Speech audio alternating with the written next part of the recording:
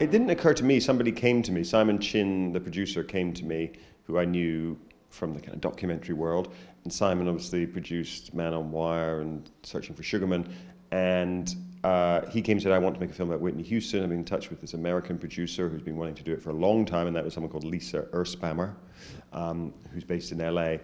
And I said initially, I'm not really interested in Whitney Houston. Well, I'm not sure there's anything interesting to say about Whitney Houston.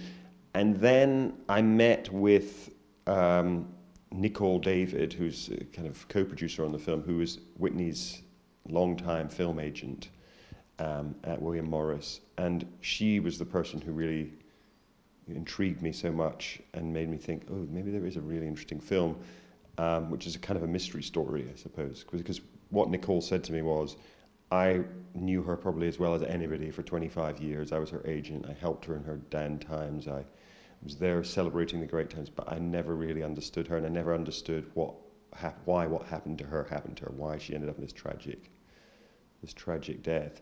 And that intrigued me. I thought, how can somebody who on the surface you would think knew her so well still think that there's a mystery there? So that was kind of the origins of the movie for me. It is a kind of detective story, and so I deliberately left my questions in the sense that I'm looking for something, trying to understand, and maybe a little bit puzzled by some of it, because they're also quite an extraordinary bunch of characters that you meet along the way, and her family, and her friends, her musicians. You feel like you're stepping into quite a dysfunctional and odd, sometimes surreal world. I wouldn't say everyone was open, no. In fact, I've never interviewed as many people for a film as I have on this.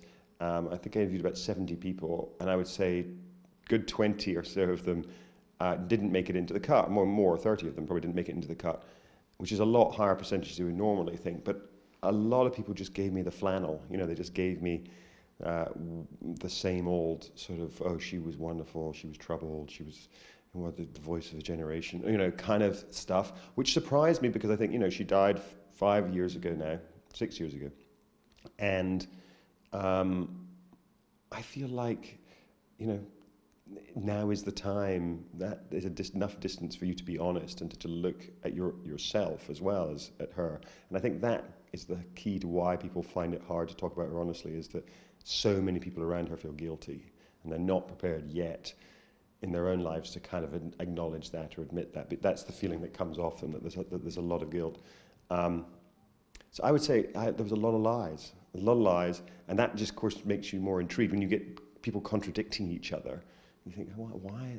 What are they hiding? What's going on? And I don't think in the end, how can you understand anybody fully?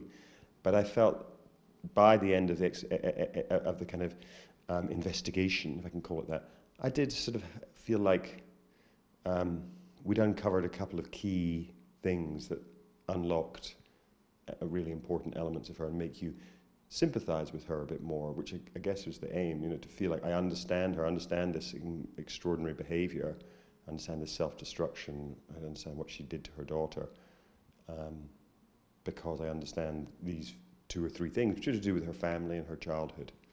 Well, Sissy, you can't help but feel tremendous compassion towards Sissy when you meet her. She seems like a woman in real pain. She's 85 now, I think, and she is quite frail.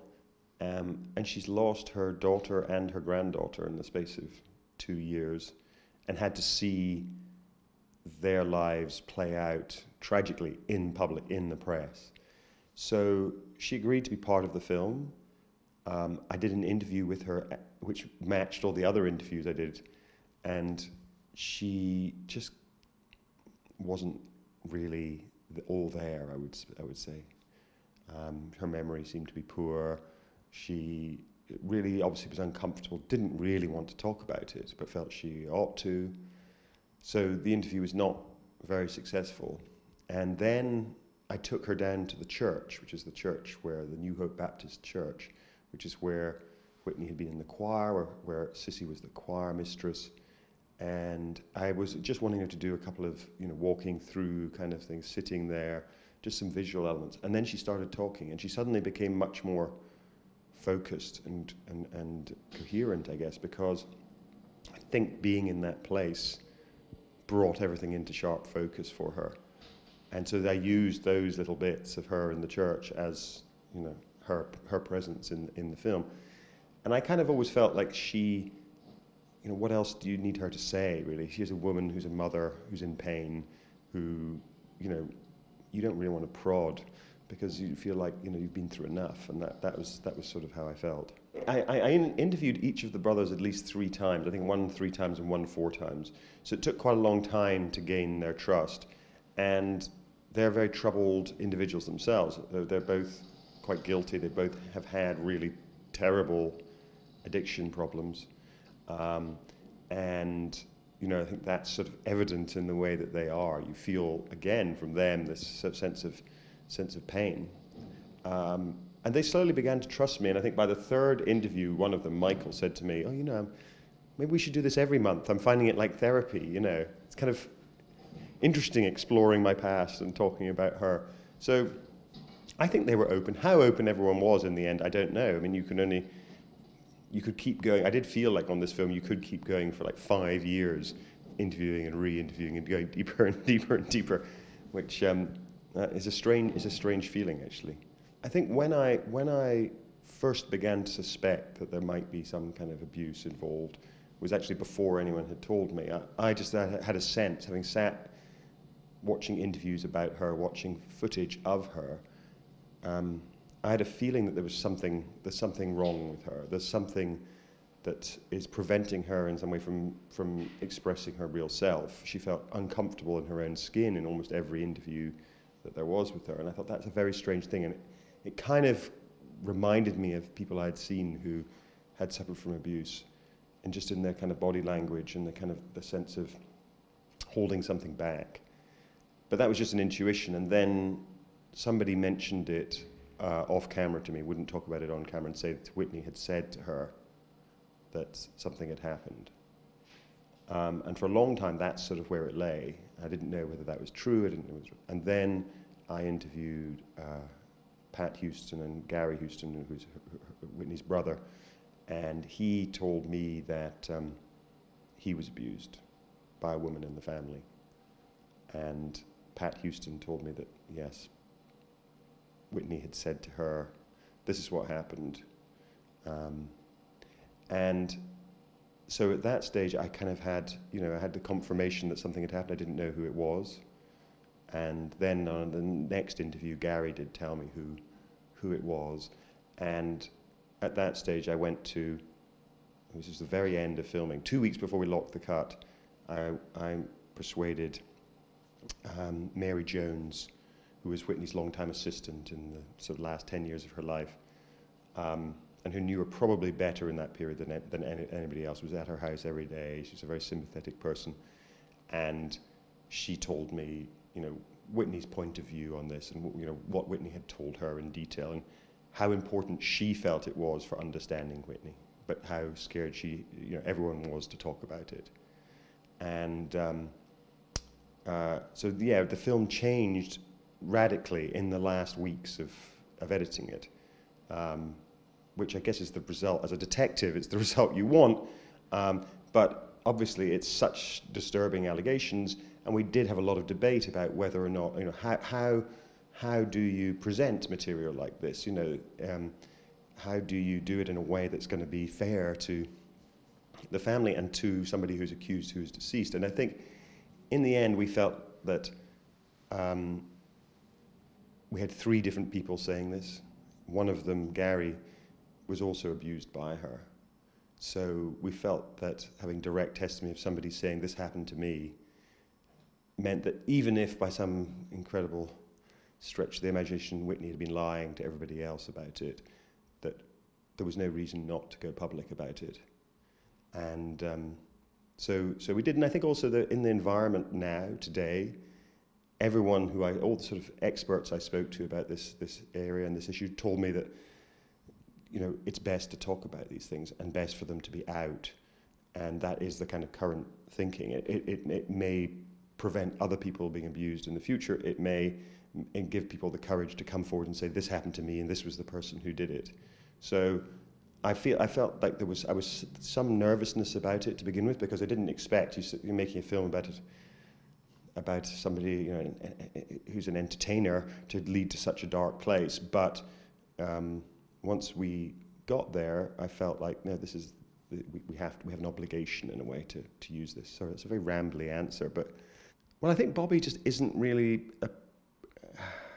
isn't ready to be honest in some way. And again, there's the perfect example of somebody who is, I think, just very guilty. And obviously, I'm surmising that. I don't know that, but it feels like there's a lot of guilt and a kind of posturing and a self-protectiveness that's still going on there. And he felt to me quite,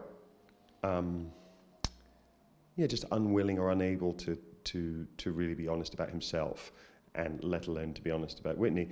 But I felt like, although, as is often happens in these kind of documentaries, the person doesn't necessarily need to say things that are that revealing in order to be revealing. I think seeing him and the kind of squirming answers that he gives to things in itself tells you, oceans. One of the strange things about Whitney is that she didn't write a memoir. She didn't write songs that she's not like Amy Winehouse, who wrote songs that are totally autobiographical and you're kind of parsing for information about her life. She didn't do that. She didn't write her own songs for the most part. She didn't give revealing interviews for the most part. So she is this kind of closed box. And a lot of what you when you start to try and understand her, you realize you can't understand her without understanding the times, where she's from. And it did almost feel to me like, this was a short story that had, 3-page short story that had 5 pages of footnotes. In a way, in order to understand her and quite simple life, you needed to understand the context. You need to understand, where her family came from. You need to understand the ramifications of being a black entertainer at that period in time. You need to understand so much about attitudes to homosexuality. You need to be able to understand all sorts of things. And so the simplest way of putting all that background in without sort of swamping people with a 5-hour film was to use kind of montage and suggestive little clips of the period. So that's really what that's trying to do. It's trying to sort of fill in this sort of hugely important background information. Yeah, the one person I think who's obvious in the film that is absent,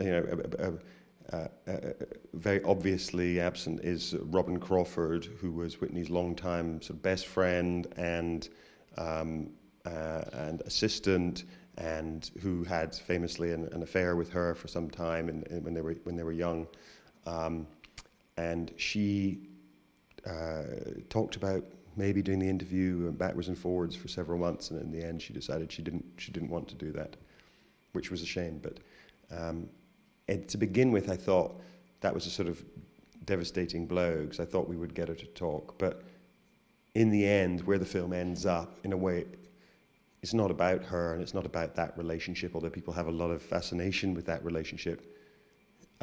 This is a film about family, I think, and about what your upbringing does to you, the consequences of it. So she would have been an interesting witness, but she's not, I think, key to the film that we've made. I think it's a very complicated thing what drove her to be self-destructive. I think she started off taking drugs because it was fun, and she liked to have a lot of fun. And her brothers took it, and everybody around her took it. There was that period. It was the early '80s in New York, and one of the stories I left out of the film is Michael, her brother, talking about when he was a teenage boy, he first started to earn money as a drugs mule on his bicycle, taking drugs, running them in from New Jersey into Manhattan. He'd get like $300 a time, and so they grew up in that world. But I think that what you see in the film is that here's somebody who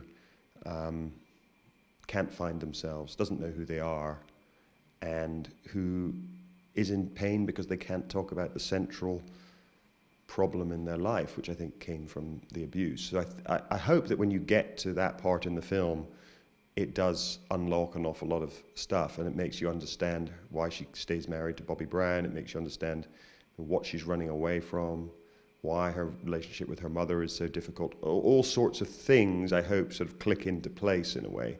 So I don't think it in itself is the answer to everything, but I think it's looking at almost every aspect of her life through that prism makes you understand it better. And I think most importantly, makes you empathize with her, I think that there's something that was my response when I first was approached about Whitney. I thought, oh, she seems so kind of to have destroyed herself. Why do I feel any interest in her, any sympathy for her? But by the end of this journey, I felt enormous sympathy for her. I felt that she really was a victim. And so that changes the way you think about it. It changes the way you think about what happened to her daughter. It changes everything.